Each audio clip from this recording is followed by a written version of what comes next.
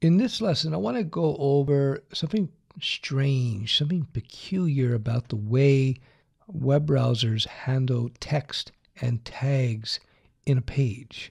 So let me just show you. It's probably the easiest way to do it. So I'm just going to write text right to the page. Now you notice this text is not inside a paragraph tag. It's just floating on its own inside of the body tag. So let's see what happens. Okay, no big deal. It's what we expected. So I'm going to view source, and here it is. So let's minimize that. So let's do something totally crazy.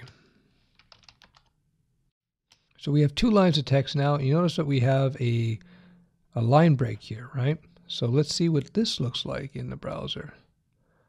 Oh boy. See, very different. Even though we have a line break in our code, we don't see it here in the web page as the web browser would show us. But even though, look, in our code, it does indeed have a line break. That's part of that strange behavior I talked about, well, I just mentioned really, with regards to how browsers treat text in a web page. Whether you have one space like this or a huge space like this, let me show you again. It doesn't matter. The web browser will ignore all this white space. All the space here will be ignored, and of course your two lines of text will be squished up together. It will look like this. So the solution, of course, is to use tags. So let's get rid of this, and we're going to put in 3 paragraphs. Now let's preview this, and you see our 3 paragraphs. After each paragraph, right, there is a line break. Now let's try something else. I'm just going to clear these out. So let's get rid of the line break in our code. So everything is squished up right beside each other, right? Look at that.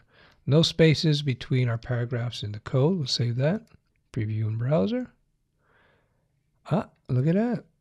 Still, there's a line break, you see? Even though in our code you can see it's all squished up. So what does that tell you? It tells you that the paragraph tag is affecting the way our text is formatted or positioned in the page. It's kind of basic, but nonetheless it's useful to know.